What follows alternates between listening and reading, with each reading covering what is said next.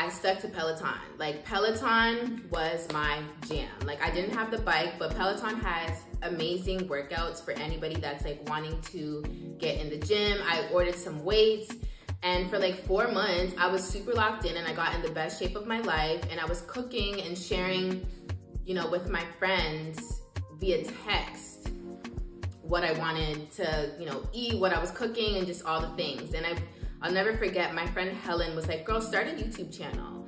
And at that time, I was already thinking of like, what would my name be? What would my name be? And I just referenced my favorite pastry, the sexiest pastry of them all, which is a croissant. And I was like, you know what? I'm the Haitian croissant, because I'm in Paris, I'm Haitian, I'm proud, but I'm also here in Paris, and I'm embracing this new found life at the time. So that's really how I started the Haitian croissant. Like, I really just needed a name, and I was like, you know, the sexiest, the sexiest pastry is me. But also, if you know Mad TV, there was like a little skit where the guy like calls a girl like Yvonne, my French croissant, and that was always in my mind too. So that's where it all came through. Excuse me, can I touch you for a minute? What's your name, delegate? Yvonne. Oh, Yvonne? Yeah. Oh, damn, hold up. That's a French-ass name, Yvonne. Yeah, my little croissant, little cheese on my croissant, yeah. That's how I came up with the name, the Haitian Croissant, because I needed to start my YouTube channel. And I was ready to just share with everybody my recipes, share with, you know, everybody the different, you know, techniques I was learning to make Haitian food as a first generation in a quicker way. So everything you guys see me cook for real is like the quicker way to do things while, you know, maintaining the essence, but also incorporating different cultures that I've, you know, come across via my friends living abroad and through my travels. So that's really how the Haitian croissant started. Let's get into how I made a croissant out of crumbs, okay? So I wanted to build community, and I wanted people to see how beautiful Haiti was. And this was my first year of not being able to travel to Haiti.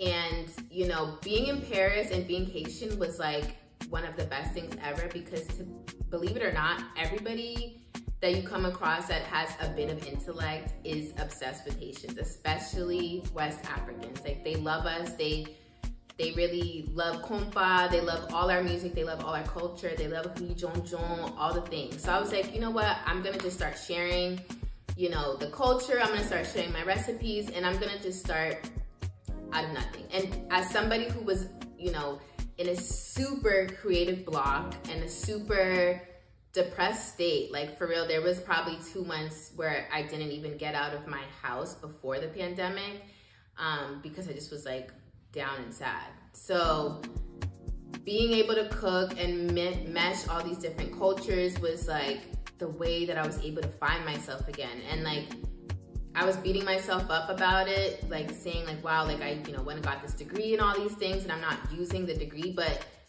I found a way to make a creative outlet for myself, and that's what kept me sane and kept me whole while I was away from my family. So yeah, I honestly just started sharing the recipes, and I started growing the following. L'Union Suite showed a lot of love. Faces of Haiti showed a lot of love. My boy Sebastian, the Cuisine King, showed so much love to me, and he really saw my vision, because I don't come from a, you know, traditional culinary background at all. I literally was raised by amazing Haitian chefs who are also home cooks. Everybody in my family is not necessarily traditionally trained in most of the things they're super talented at, and that's just how we, you know, make it roll. We see what we like. We always have an eye for luxury, an eye for just quality, and that's how we learn how to do things.